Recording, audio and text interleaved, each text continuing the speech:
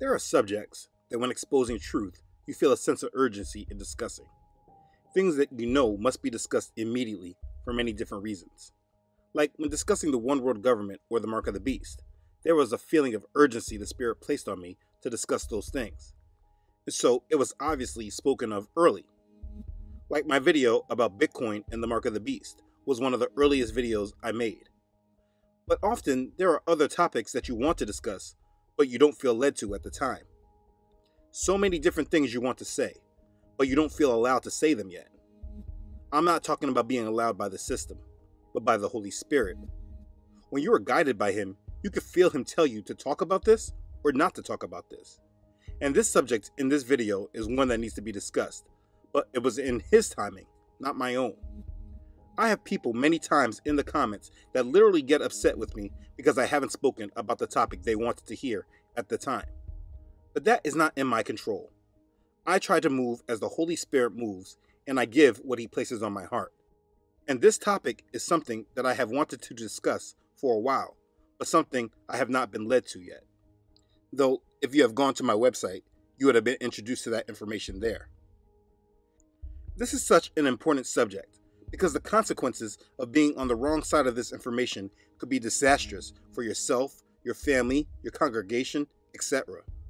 For many, it may be too much to bear, and they may deny the validity. For many others, it will be a huge eye-opener and may answer many unanswered questions that they've had for a long time. I don't expect everyone to agree, because there are already many different views on this subject. But this biblical topic must be discussed. We are going to discuss Mystery Babylon. Let's begin. So, what is Mystery Babylon? Let's discuss that first. In study, you will find that there are three Babylons. There is the first Babylon, which is the first empire of the world, with the Sumerians. Then there was the Empire of Babylon. This is the nation who took Judah and Benjamin into captivity. And then there is Mystery Babylon, Babylon the Great. In order to understand Mystery Babylon, you must go back to the first Babylon, where we see the building of the Tower of Babel, the creation of the first world government, and a one world ruler. Now, I have spoken about the Sumerian Empire in more detail in the first part of my History of Religion series. If you have not watched this series, please make sure that you do. But again, to understand Mystery Babylon, you must understand the first Babylon. This was the first empire of the world. It was based in the land of Mesopotamia and ruled by the Sumerians. This was the people that came together to challenge Elohim. They built a large tower known as the Tower of Babel. They built it to challenge Elohim and prove their greatness. This was an empire that was in pure rebellion against Elohim. They came together speaking one language from which they were able to conspire against the Creator. They were under the rule of Nimrod, who was the leader of this world government. At this time, after the flood, they were the inhabitants of the world, and they came together in order to challenge the dominion of the Creator. The book of Jasher, chapter 9 says, King Nimrod reigned securely, and all the earth was under his control, and all the earth was of one tongue and words of union. And all the princes of Nimrod and his great men took counsel together. They said to each other, Come, let us build ourselves a city, and in it a strong tower, and its top reaching heaven. And we will make ourselves famed, so that we may reign upon the whole world, in order that the evil of our enemies may cease from us, that we may reign mightily over them, and that we may not become scattered over the earth on account of their wars. And they all went before the king, and they told the king these words. And the king agreed with them in this affair, and he did so. And all the families assembled, consisting of about 600,000 men, and they went to seek an extensive piece of ground to build a city, and the tower. And they sought in the whole earth, and they found none like one valley at the east of the land of Shinar, about 2 days' walk. And they journeyed there, and they dwelt there. And they began to make bricks and burn fires to build the city, and the tower that they had imagined to complete. And the building of the tower was unto them a transgression and a sin, and they began to build it. And whilst they were building against the Lord God of heaven, they imagined in their hearts to war against him and to ascend into heaven. And all these people and all the families divided themselves in three parts. The first said, "We will ascend into heaven and fight against him." The second said, "We will ascend to heaven and place our own gods there and serve them." And the third part said, "We will ascend to heaven and smite him with bows and spears."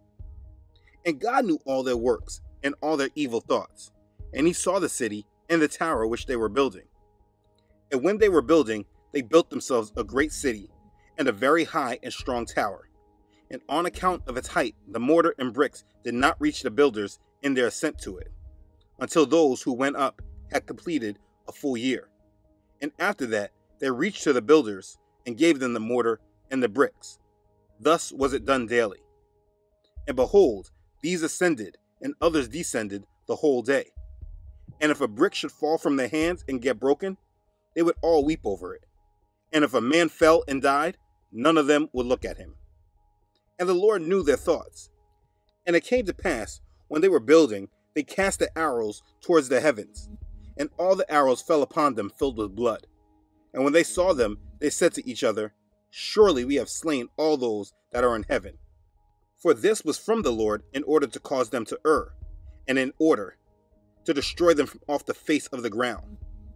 And they built the tower and the city, and they did this thing daily until many days and years were elapsed. And God said to the 70 angels who stood foremost before him, to those who were near to him, saying, "Come, let us descend and confuse their tongues, that one man shall not understand the language of his neighbor." And they did so unto them. And from that day following, they forgot each man his neighbor's tongue, and they could not understand to speak in one tongue. And when the builder took from the hands of his neighbor lime or stone, which he did not order, the builder would cast it away and throw it upon his neighbor, that he would die. And they did so many days, and they killed many of them in this manner. And those who were left amongst them, when they knew and understood the evil which was coming upon them, they forsook the building, and they also became scattered upon the face of the whole earth. And they ceased building the city and the tower. Therefore he called that place Babel, for there the Lord confounded the language of the whole earth. Behold, it was at the east of the land of Shinar. And this is the story of the first Babylon, a world empire that sought to come together to challenge our Creator. And from this empire, we have the pagan gods that the later world will come to worship. The father god Nimrod, who is the sun god, the mother goddess Semiramis, who is the moon goddess, and the son of the sun god, Tammuz, who is the sun god reborn. It's important to understand the first Babylon, because if you do not, then you will never understand the prophecy of the Mystery Babylon that was said to come. Mystery Babylon is an end times nation. It is spoken about in great detail by the prophet Jeremiah in chapters 50 and 51. When reading those chapters, he interchanges often with the current Babylon of his day, the Babylon that took Judah captive, and the Babylon the Great, the Mystery Babylon to come. You can see this because many of the characteristics that he speaks does not fall in with the Babylonian Empire of his day. Like verse 23 of chapter 50 says, Babylon was the hammer of the earth, which was not true of ancient Babylon. Or verse 12 of chapter 50 says that Babylon's mother will be sore confounded or ashamed. But this was not true of ancient Babylon. There are many others as well. The prophet Isaiah also speaks on Mystery Babylon in chapter 47, and the apostle John speaks of it in Revelation chapter 18. Mystery Babylon is the third Babylon to come. Elohim is very angry with Mystery Babylon and says very specific statements of judgment against Babylon. And so, when trying to understand Mystery Babylon, we must use these characteristics in our understanding. When speaking of this subject, I run into many people that like to say that the Roman Catholic Church is Mystery Babylon, or that modern-day Iraq is the place of Mystery Babylon. But I wholeheartedly disagree with those views, because these places do not fully align with all of the characteristics of Mystery Babylon. So before I explain what nation I believe Mystery Babylon is, I will go over the characteristics found in Jeremiah chapter 50 and 51, Isaiah chapter 47, and Revelation chapter 18. You don't need to write them all down. I have listed them on my website for your own review later. The link is in the description box. Here are the characteristics of Mystery Babylon. Mystery Babylon is a nation, not a system. This is according to Jeremiah chapter 50, verse 12, which says, "Your mother shall be deeply ashamed. She who bore you shall be ashamed. Behold, the least of the nations shall be a wilderness, a dry land and a desert." So clearly, we see that it is a nation, the least of the nations. In the King James, it says hindermost, which is another word for last. This scripture tells us a few things actually. We see it's a nation, not a system, but also we see that it is the last of the nations. Of all the other great empires of the world, Rome, Greece, Britain, this end times nation, which we will see will be very strong, is also the youngest. In this scripture, we also see that Mystery Babylon also has a mother who bore her, and that this mother will be ashamed of it. These are all characteristics. Mystery Babylon is a nation, not a system. It is the youngest. It has a mother who bore it, and its mother will be ashamed. Another characteristic is that Mystery Babylon will be the hammer of the whole earth. Verse 23 of chapter 50 says, "How the hammer of the whole earth has been cut apart and broken. How Babylon has become a desolation among the nations." Then we have Mystery Babylon is the land of carved images. They also were insane with their idols. Verse 38 of chapter 50 says, "A drought is against her waters, and they will be dried up. For it is the land of carved images, and they are insane with their idols." Continuing in chapter 51 of Jeremiah, it tells us that there are people who live in Babylon that originate from other countries. Verse 9 of this chapter says, "We would have healed Babylon, but she is not healed. Forsake her, and let us go everyone to his own country. For her judgment reaches to heaven and is lifted up to the skies." We also learn that Mystery Babylon is located around many waters, and it is abundant with many treasures. Verse 13 says, "O you who dwell by many waters, abundant in treasures, your end has come, the measure of your covetousness." Verse 53 says that Babylon has tried to get up to heaven. Though Babylon were to mount up to heaven, and though she were to fortify the height of her strength, yet from me plunderers will come to her, says Yahweh. We also learn that the other nations in the world are drunk off her wine of fornication, meaning they are deeply influenced by her. We see this both in Jeremiah chapter 51, verse 7, and in Revelation chapter 18, verse 3. Babylon was a golden cup in Yahweh's hand that made all the earth drunk. The nations drank her wine. Therefore, the nations are deranged. That's Jeremiah chapter 51, verse 7. For all the nations have drunk of the wine of the wrath of her fornication. The kings of the earth have committed fornication with her, and the merchants of the earth have become rich through the abundance of her luxury. That's Revelation chapter 18, verse 3. Basically, all the nations of the earth are learning to sin against our Creator through the abominations taught from Mystery Babylon. The book of Isaiah chapter 47 says that Mystery Babylon will be called the Lady of the Kingdoms. "Sit thou silent, and get thee into darkness, O daughter of the Chaldeans. For thou shalt no more be called the Lady of Kingdoms." That's Isaiah chapter 47, verse 5. Verse 9 of Isaiah 47 tells us that there is a lot of sorcery and enchantments going on in Mystery Babylon. "But these two things shall come to you in a moment, in one day, the loss of children and widowhood. They shall come upon you in their fullness because of the multitude of your sorceries, for the great abundance of your enchantments." Isaiah chapter 47, verse 9.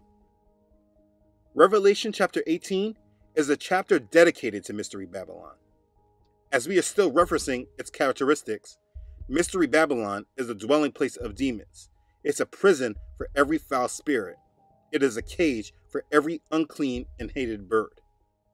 Verse 2 of Revelation chapter 18 says, "And he cried mightily with a loud voice, saying, Babylon the Great is fallen, and has become a dwelling place of demons, a prison for every foul spirit, and a cage for every unclean and hated bird. We read verse 3 earlier. It also says that the businessmen of the earth become rich because of Babylon's abundance of luxury. Verse 7 tells us that Mystery Babylon glorified herself and lived in luxury. In the measure that she glorified herself and lived luxuriously, in the same measure give her torment and sorrow. For she says in her heart, I sit as queen, and am no widow, and will not see sorrow. Revelation chapter 18, verse 7. Other kings and rulers of the earth will have become rich and lived luxuriously because of her. The kings of the earth who committed fornication and lived luxuriously with her will weep and lament for her when they see the smoke of her burning. That's Revelation chapter 18, verse 9. Babylon will have a great city that allowed others to become rich because of her wealth. They threw dust on their heads and cried out, weeping and wailing, and saying, Alas, alas, that great city, in which all who had ships on the sea became rich by her wealth. For in 1 hour she is made desolate. That's Revelation chapter 18, verse 19. Babylon's businessmen were the great men of the earth, and by its sorcery all the nations were deceived. The light of a lamp shall not shine in you any more, and the voice of bridegroom and bride shall not be heard in you any more. For your merchants were the great men of the earth, for by your sorcery all the nations were deceived. Revelation chapter 18, verse 23. So there's obviously a time where Yahshua and his bride, the church, will no longer be a part of Mystery Babylon. And these are some of the characteristics that we see in these chapters when referencing Mystery Babylon, Babylon the Great. Again, I have left the link to these characteristics in the description box so you can review this on your own. So, without me telling you my obvious view, when reviewing all these characteristics yourself, and then reviewing the world that we are living in today, the geopolitical structure, the monetary structure, the social structure, what nation on earth today aligns the most with these characteristics? Remember, we are speaking of a nation, not a system. It is the youngest. It has a mother who bore it and will be ashamed. It is the hammer of the whole earth. It's the land of carved images, and they are insane with their idols. There are people who live in Babylon that originate from other countries. It is located around many waters, and it is abundant with many treasures. It has tried to get up to heaven. All the other nations in the world are drunk off her wine of fornication, and they are deeply influenced by her. It will be called the Lady of the Kingdoms. There is a lot of sorcery and enchantments going on there. It is a dwelling place of demons, a prison for every foul spirit, and a cage for every unclean and hated bird. The businessmen of the earth become rich because of her abundance of luxury. This nation glorified herself and lived in luxury. Other kings and rulers of the earth will have become rich and lived luxuriously because of her. It will have a great city that allowed others to become rich because of her wealth. Its businessmen were the great men of the earth, and by its sorcery all the nations were deceived. What nation during these last days does this Mystery Babylon align the most with? For me, a long time ago, when I studied this, it was amazing how much the United States fit within this prophecy. The United States, the youngest of all empires ever. A nation that was born from England, who is its mother. A nation that literally is the hammer of the earth. Ironically, this nation in modern times is referred to as the world's policeman. Full of carved images and a population that is obsessed with idols and idolatry. It's located around many waters. It is a country that many people live here, but they do not originate from. It has tried to get up to heaven. Though, I don't believe in the lie of outer space and that they landed on the moon. But either way, they have built rockets attempting to leave this earth. And what other nation is known by Lady Liberty? And think about it. What is one of the biggest exports of America? It's culture. Our music, our television, and movies, Our values are all exported to the rest of the world. No other place on earth can change the values and beliefs of a person more than the United States. The rest of the world is drunk off its wine. What other nation on earth has made more rich people than the United States? And is New York City still not the great city, the financial capital on the earth? This is a very big topic to really grasp and understand. It gets even deeper when you truly look under the hood and what the true reason for the creation of this country was. It was a nation used to challenge and rebel against the Creator. It was a nation that used its financial, military, political, religious, and social influences to create its own modern-day version of the Tower of Babel. This land of the free actually represents the land of the free to sin. There is literally no other nation in history or in the future that can match all that has been said about Mystery Babylon like America does. No other nation. This is an understanding that as believers we should be fully aware of. We should make sure we are not attaching our hearts to something that is completely against our Creator. There is nothing we can do about this. Understand, this is not about taking physical action. You cannot reverse this. It was prophesied and foretold of. The importance of understanding this is so that once you understand where this nation fits in prophetically, it helps you understand more about its future. There are many warnings that are given to us, and we are told of many prophetic things, many judgments that will come upon Mystery Babylon. But this is not our battle to fight. The reason we must understand this is so that we are not deceived by her and not aligned to something that is against our Creator, just because we were born into certain indoctrinations. In Scripture, we will see many warnings on how we should deal with Mystery Babylon. One warning that I specifically live with continuously is from Revelation chapter 18, verse 4, which says, "And I heard another voice from heaven saying, 'Come out of her, my people, lest you share in her sins, and lest you receive of her plagues.' Come out of her, my people." When I first read this and had the understanding, I said to my wife, "Oh my goodness, we got to get out of here. It's time to go." But we had very little money and had no clue where we would even go. And I had no direction yet on how coming out of Babylon would have been possible for myself and my family. I realized I was acting through fear and not guidance from our Father. Obviously, if you're able to, you should come out of her physically. But that is not possible for the masses. Does that mean that we are doomed and destined to be part of her judgments? As this understanding is unveiled to you, it is not a reason for panic. I took that message very much like I take the message of not being of this world, but I directed it more acutely to the United States. You see, I could leave the United States physically, but if I was still drunk off its wine of fornication, I would still be living through her influence, regardless where I lived. Come out of her, my people, is removing yourself from all of her mindsets, influences, and ways.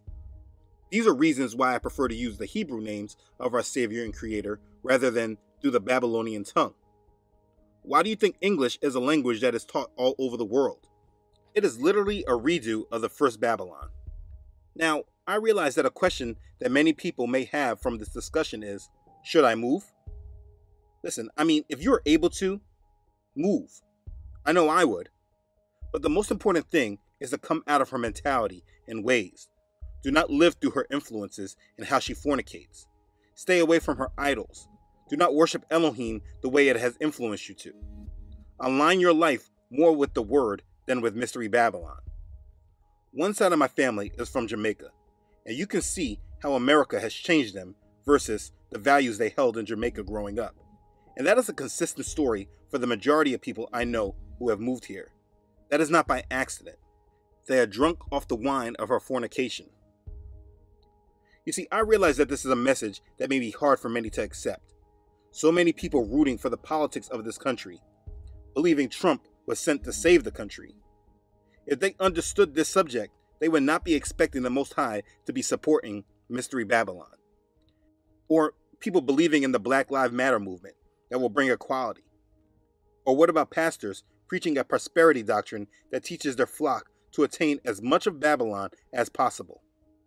People believing and trusting in this Babylonian-based nation while claiming a belief in the one true God.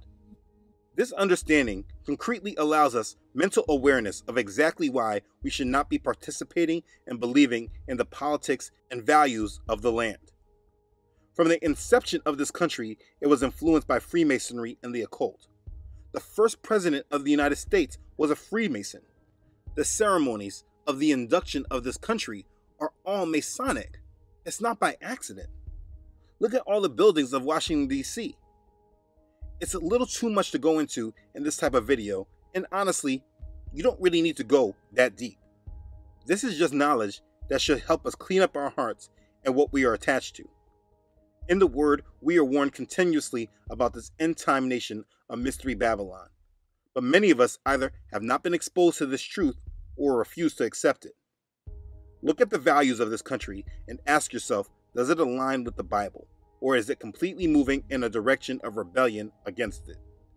Ask yourself on the back of your dollar bill when it says, "In God we trust," what God are they referring to? Maybe you understand more on why the Eye of Horus is on the back of our bills now. In order to continue on in the book of Revelation, I needed to cover this topic so that it is more concretely understood. We are in the last days. We are not trying to change the world or even save it. We are saving souls and preparing them for the kingdom of Elohim. We are breaking bondage and deception and living boldly in these last days. Do not take my word for anything. Please go and study on your own. But in the end, as Father opens your eyes and unveils more truth, live through these words. Come out of her, my people. Be blessed. Okay, thanks again for watching. If this has blessed you, please make sure to like it and share it with others. If you haven't done so already, please make sure you subscribe to this channel. Elohim willing, I upload every Friday. Don't forget to follow this ministry on Facebook and Instagram, as well as on my website, truthunedited.com. As always, I would like to give a special thank you to those who have donated and contributed to this ministry. Please understand your contribution and support are a huge blessing to this ministry. Thank you for your obedience to Yah's call on your heart. I'm humbled by your support, and I'm very, very thankful for you. Okay, thanks again everyone for watching. I love you all.